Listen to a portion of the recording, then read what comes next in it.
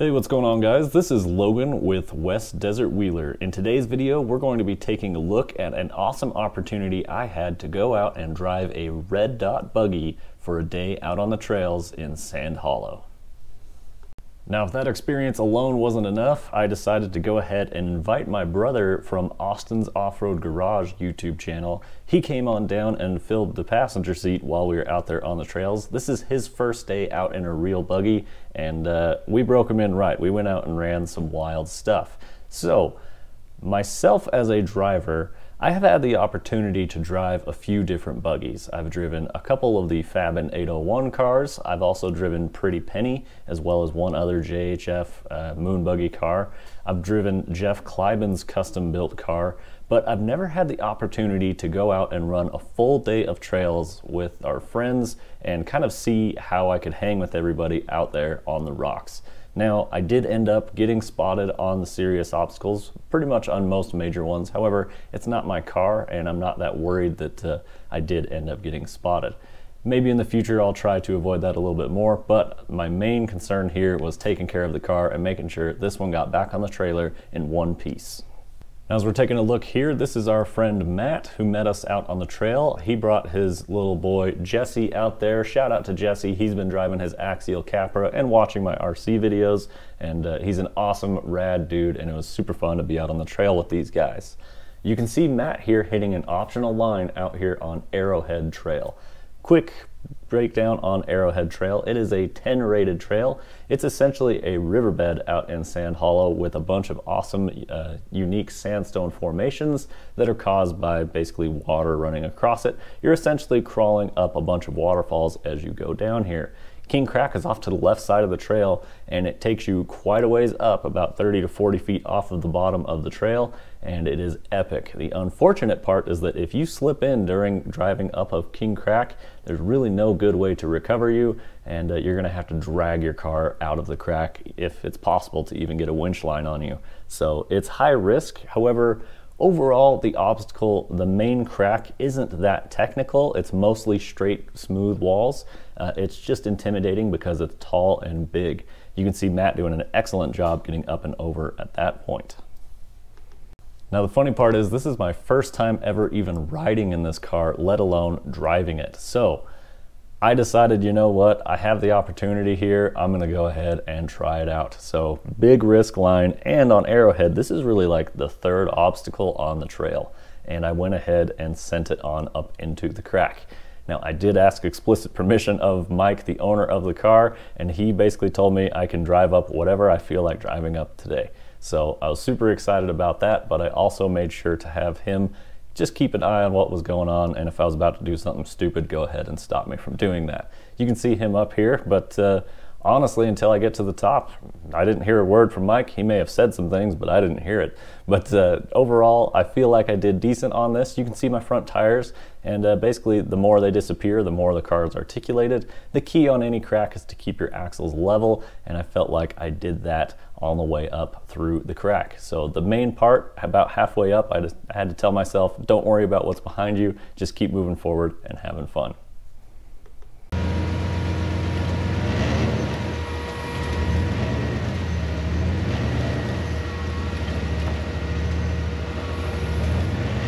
Drop that tire down, there's a ledge right there. What's that? You can turn this way with the front. It's gonna drop down onto a ledge. Okay. Just come forward, you're good. Looks like you've been driving that car your whole life. Now, the main crack on King Crack is the most intimidating part, but probably the most technical driving aspect is actually after you're out of that main crack, after you drop out of it. You've got a big waterfall climb to get up to the final exit. The exit basically has three options as of now, and I ended up going out the left side, which this is where I don't have the experience, is big steep walls where the tires are actually starting to spin on the cars. Basically everything I've driven previous to this, I've pretty much had the traction where I've wanted it, and I've very limited times have actually slipped a tire in a crawler. But this day we went out and we were able to get this thing on hard enough lines to where the car is really starting to work for it, and me as a driver, I have to figure out the line, find the traction to get up and over these obstacles. This one right here, Mike pointed out the line where a bunch of traction was over on the driver's side. He said most people try and end up towards the passenger. He says the key is to end up over on the driver. So thanks to Mike for that tip there. Now this one, again, I have some spotting going on here, but it's a big wall. Everything is bigger than it looks like on camera, right? So getting my front end up there. Now the scary part on this one is that once you start to get some traction and climb up the wall, then you have to move your rear closer to the ledge off the driver's side, which is what you do not want to do. Like as a driver, you feel like that's not where you should go. However, with Mike's expert experience and spotting, I knew that I could trust him, and that's where I put the car. King Crack went awesome, moving our way down the trail, hitting some more fun obstacles, playing with different features on the car like front dig and whatnot to get through these obstacles. There is a 10-year-old driver, and that is Coulter, and he's going to spot me through this next obstacle as I drive the red dot. Let's take a listen and see how Coulter does for me. All right, Coulter, tell me what to do, dude. Okay.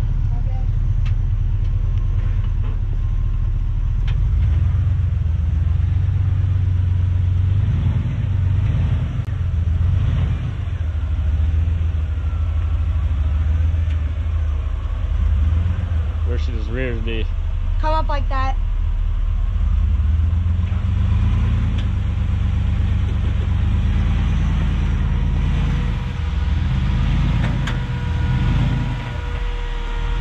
How's my fronts looking? You're good. Where do they need to go? Just come all the way in, and then once your front tire hits that wall, just front burn and burn it up.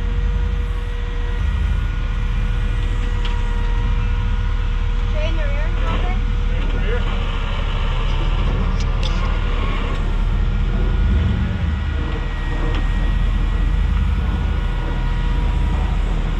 So when I get in here, do I need to do a front only? Yeah, so if that tire touches that wall, you want to go front only and burn that front up and then put it back in forward. Okay.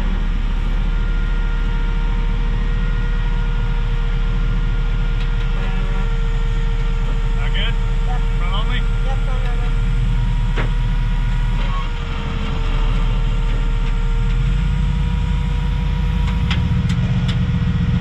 Third passenger.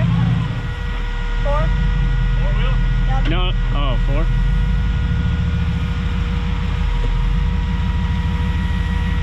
Bring your rear driver just a little bit. Your rear. Okay. And then come like that.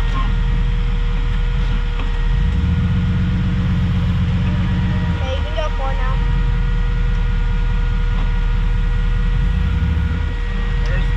Where's my passenger rear going? You drive it like this and then you square and then it just comes out. Okay.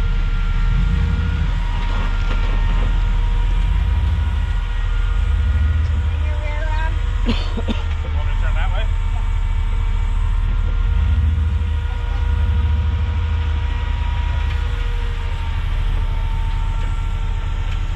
Okay, you can straighten out the rear now. Yep.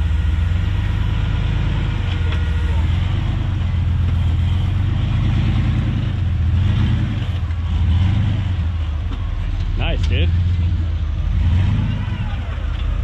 Well, I think Coulter knows what he's doing through that one. Got me through there, no problem. Thanks, buddy. Well, as you can see, Coulter got me through there just about perfect, and I've got to give him full credit where it's due. He has way more driving experience in these cars than I do, but I do have some spotting experience, and looking at that video, he nailed it. So thank you very much, Coulter. I greatly appreciate it. Again, guys, he is 10 years old, has way more seat time than I do. Be sure to keep an eye out for this awesome upcoming driver. He's going to be competing in future events, and he is awesome out there on the trail. Thanks so much, Coulter. You're tearing it up, dude. Keep killing it out there in your buggy. This is Coulter's green car here. It is a Sasquatch Motorsports chassis, and I followed Coulter for the majority of the day, and truthfully, as we were on obstacles, he would get in there, hit the line perfect, wouldn't slip a tire, and would drive on through, and then I would come up and struggle on it and spin tires and have to figure it out. So like all day long, I could see just how awesome of a driver he really is. So he's out there killing it, and I aspire to be like Coulter, as funny as that may sound. Here we are, we've got my brother in the passenger seat of the red dot. We are now on the trail called Shotgun. This is kind of the trail that leads you out and away from Arrowhead.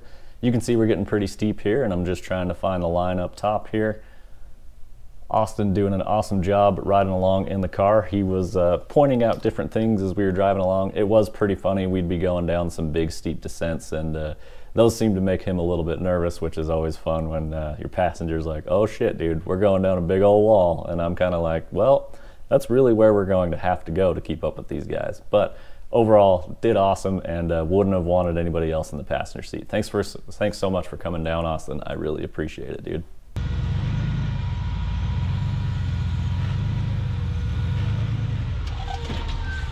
Here we're taking a look at a bonus line out here on Shotgun, and we're looking at Mike Brassanini get in there in his new Ironman car. This is the reason that I'm actually driving the red dot, as Mike is getting more practice out here in his Portal car. He may be using it in upcoming competitions, as well as he just needs seat time in this thing. Mike was the first person to drive through this obstacle ever, and it is a wild one. You've got a 40-foot deep trench just off the driver's side, and you're going up a steep technical V-notch. There's no room for error here, and you definitely got to know what you're doing to go through here. Obviously, I could have probably asked him to drive the car through there if I wanted, and I don't think he would have stopped me. However, I decided to go ahead and give a pass on this one. But you can see just how well he puts his tires right where he needs them. And man, big props to Mike on this one. This is a scary climb, even just to watch, but nails it. Absolutely perfect line through here. Way to go, Mike. And thank you very much for letting me take out the red dot.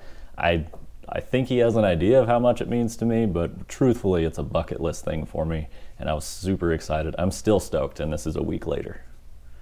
Here we are further down the Shotgun Trail. This is a fun one. You drop down a hill into a V-crack, and using some use of front only to try and get my front end to bring it up. But I've also got to stay balanced, and there's a few times where I have to take a small reverse here or there, or switch from four-wheel drive to front only to recover one of my tires. Basically, this car just has so much articulation, I end up losing that front passenger in the bottom of the crack and have to work to get it back up and balanced.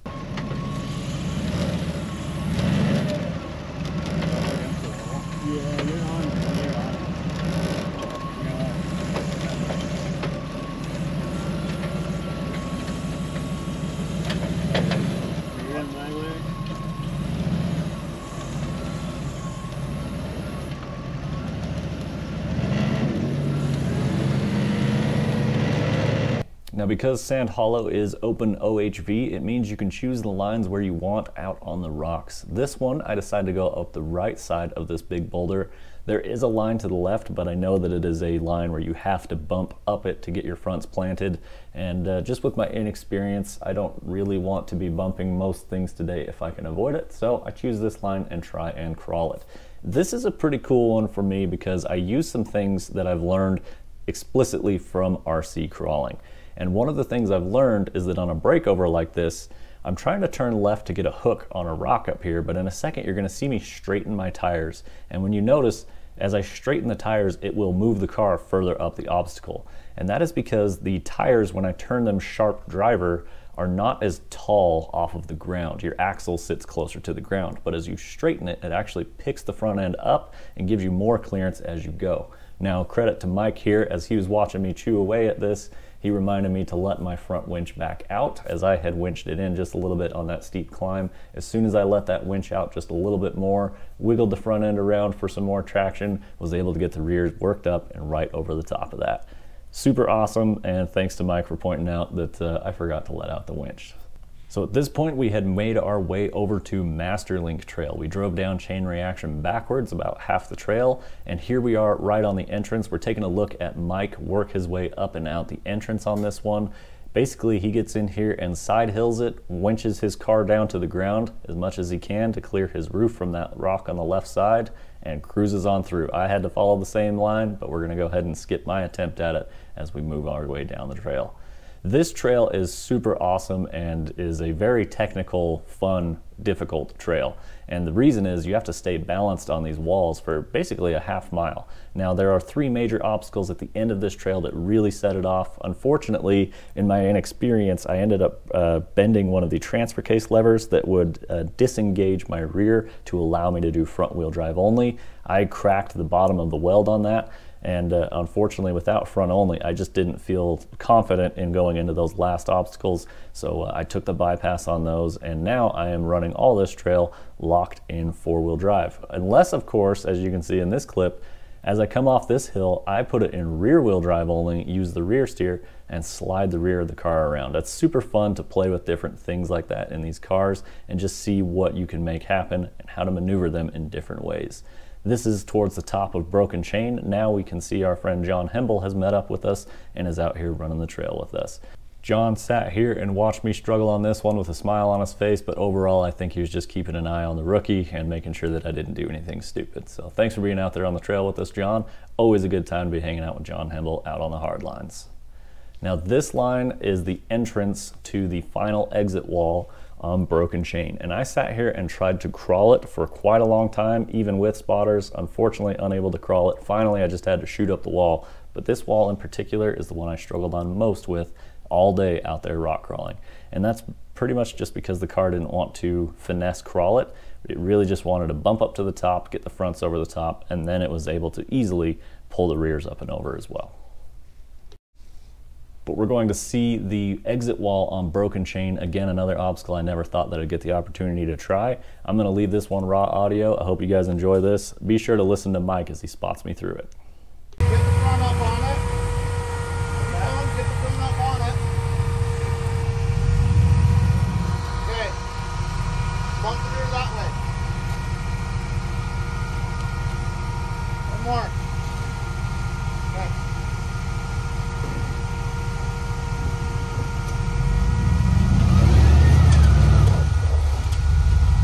Back up. Back up. Nope, leave the front where it is. Top, top, top, top. Squeeze the rear. Okay.